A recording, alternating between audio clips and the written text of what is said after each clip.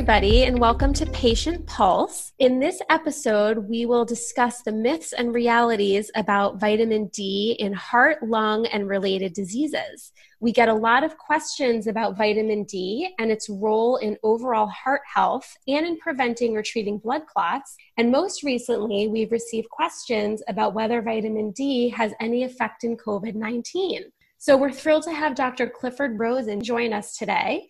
Dr. Rosen is the Director of Clinical and Translational Research and a Senior Scientist at Maine Medical Center's Research Institute. He is also a Professor of Medicine at Tufts University School of Medicine, and he has been researching vitamin D for 25 years. So welcome, Dr. Rosen. Take it away. Thank you, Aviva, and it's great to be here. So we're going to talk about vitamin D and try to provide you with some insight into what it can and can't do. And this is an extremely controversial topic. I'm an associate editor at New England Journal of Medicine, a senior editor at eLife, and Up to Date is a currently most widely used knowledge base for clinicians and scientists. In the next few minutes, we'll talk about how vitamin D works, vitamin D and bone health, vitamin D and chronic diseases. I'll focus to a certain degree on thrombosis and the risks involved, particularly in ICU patients, and some of the key takeaways. Vitamin D is made in the body in a precursor form. Vitamins were generally described as being substances that you needed to have but didn't have in your body and needed to take. But vitamin D is unique in that it was discovered to actually be produced as a provitamin D, as you see in the figure, in the skin. And then, without any natural enzymes, but just sun exposure, the provitamin D gets converted to previtamin D, and that can enter the circulation, go to the liver, and get converted to active vitamin D, 25-hydroxy vitamin D, and then it goes to the kidney to get to be the most active form of vitamin D, 125D. So what does vitamin D do? Vitamin D increases calcium absorption in the gut, and so any little bit of calcium you take in is 10 times greater absorbed in the presence of vitamin D. So vitamin D is essential for maintaining good calcium balance. So it's estimated that about 50 to 70% of the vitamin D present in the circulation comes from skin exposure to sunlight. The other 20 to 40% comes from the diet. You can see that the sunlight makes that provitamin D into previtamin D. It enters the circulation, and there it's combined with any vitamin D that you might get from your diet. If you're homebound or you have chronic illness and you don't get outside, your vitamin D levels can go down because your skin production of vitamin D is reduced. And in elderly and institutionalized individuals, vitamin D levels tend to be lower because they don't get outside. What we're all trying to do is get to normal levels of vitamin D. And the question that has been going on controversially for the last 20 years is, what is that normal level? Now, in this diagram, it proposes 30 nanograms per ml to be normal in green and 10 nanograms or lower to be deficient. And then there's this insufficient level between 10 and 30. And so there's tremendous controversy because if you set the level at 30, you'll have more people that are in the insufficient deficient range than if you set it at 20, which is the range that most people now agree is a normal range from 20 on rather than from 30 on. So if you get 800 units a day in your diet, or if you take an 800 unit vitamin D or 1,000 unit vitamin D, unless you have a chronic illness that can't metabolize the vitamin D, you should be able to have levels between 20 and 30 nanograms per ml. The caveat is the more your skin is darker, the lower your production of vitamin D. And this is really important for two reasons. First, it highlights how important the skin exposure is to making adequate levels of vitamin D. And two, when it comes to low vitamin D levels, that have been associated with risks of certain chronic diseases, the minority populations, particularly African Americans and to a lesser extent Hispanics, tend to have a greater risk. But on the other hand, particularly in the United States, the darker skinned individuals that represent the minority groups tend to have lower socioeconomic status, and that can complicate risk of chronic disease. So sorting out whether it's the lower vitamin D from less sun production in the skin versus the other elements that contribute to chronic diseases is very important, and we'll address that when we talk about COVID-19. When we think about vitamin D as a predictor of disease, I'm sure many of you have gone to your doctor and said, your vitamin D level's low, you got to do this because otherwise you'll get heart disease, cancer, et cetera, et cetera. Using a single blood test that really measures skin production and dietary intake as a measure of a chronic disease really represents somewhat of a leap. And sure, you need adequate vitamin D. But the question is, do low levels really mean that you're likely to get other diseases? And so I'm going to talk a little bit about that. So we've had tons of studies looking at blood levels of vitamin D and fractures and bone density and risk of falling. And the bottom line is you should have a blood level around 20 to prevent fractures. Vitamin D supplementation does not really prevent fractures. It does not improve bone density. So the only time that vitamin D is really indicated to prevent fractures is in the elderly, institutionalized individuals where vitamin D levels are going to be low. 1,000 units a day is a reasonable approach for individuals that are at high risk. What about vitamin D, heart disease, and cancer? So a lot of studies that follow people for many years, what we call observational studies, have suggested that the lower your vitamin D, the greater your risk of heart disease and cancer. And they found that the individuals with lower vitamin D levels had a greater risk of both heart disease and cancer. So one of the complicating factors is those individuals that are taking vitamin D tend to be in higher socioeconomic status, and they're the ones less likely to get these chronic diseases. So a randomized clinical trial was really necessary to answer the question whether adding vitamin D might prevent heart disease or cancer. This paper, published in New England Journal, randomized 25,000 individuals to vitamin D with or without omega-3 fatty acids. And so you had at least 12,000 individuals that were getting an active form of vitamin D, 2,000 units a day, versus a group that got placebo, that is, a pill which did not have any vitamin D in it.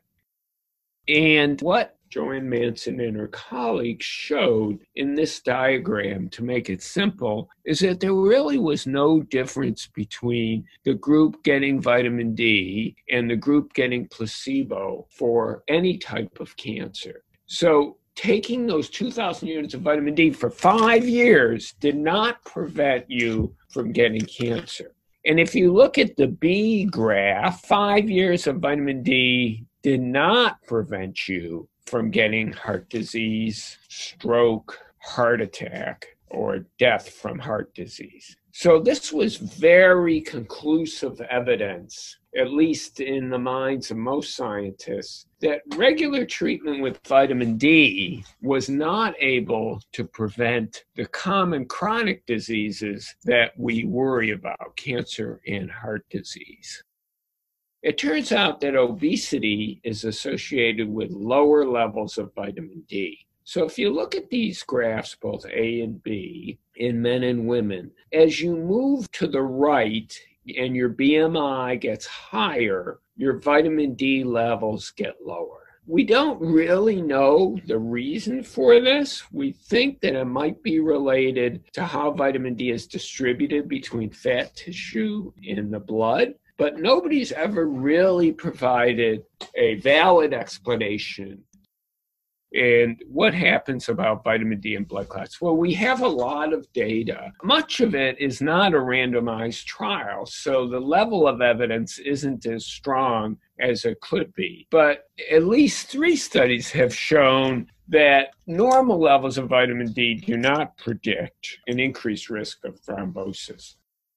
Those individuals who have vitamin D deficiency, for example, in the range of 10 to 15 nanograms per ml, may have a slightly greater risk of venous thromboembolic disease. We don't know the mechanism for that, but we can propose that individuals that have really deficient levels of vitamin D tend to be sicker individuals. They're not the healthy people that are walking around, and they have secondary complications that might predispose them to lower vitamin D. So particularly if you've been sitting in a hospital bed for 2 weeks and you're being treated for cancer and you're laying around, your risk of thrombosis is higher. Your protein level that binds vitamin D is reduced. Your albumin and the levels of some of the major nutrients can be reduced while you're in the hospital, and that can lower your level of active vitamin D. So we recommend that anybody who's undergoing chronic diseases at least have an adequate level of vitamin D of 20 nanograms per ml, because we don't really know whether the lower levels of vitamin D in the deficient range actually might predispose for an even greater risk of blood clots. We don't think that there's a definite mechanism, but